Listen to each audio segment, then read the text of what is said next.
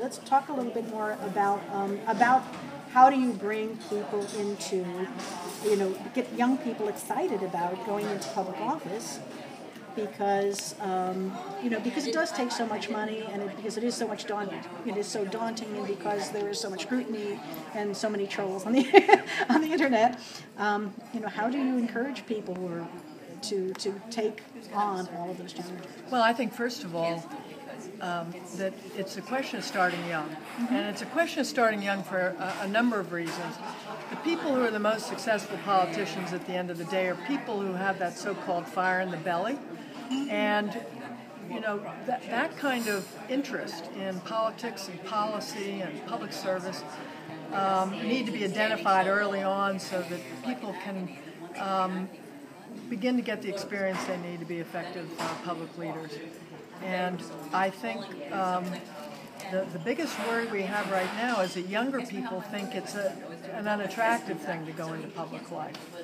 So we could really begin to change our longer range picture in this country by thinking about how to create excitement and prestige around the idea of going into public life.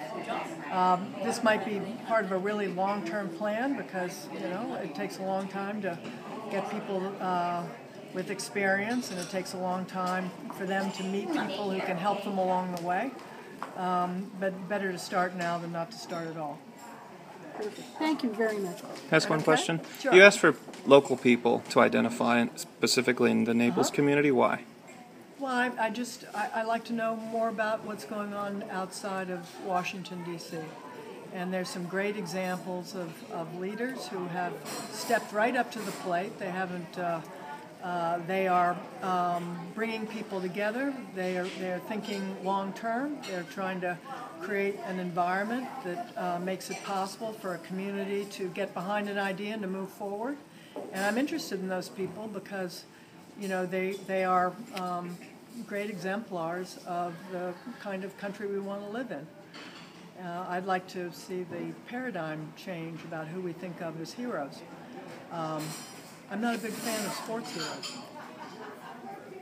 And so I think the time to start is now. And one way maybe to inspire younger people to go into public life is to show them that there are many people that are part of this generation who've already done remarkable things. We know about, the so-called greatest generation. But maybe we don't know as much about maybe young people don't know as much about their parents' generations and people who've done extraordinary things in that context.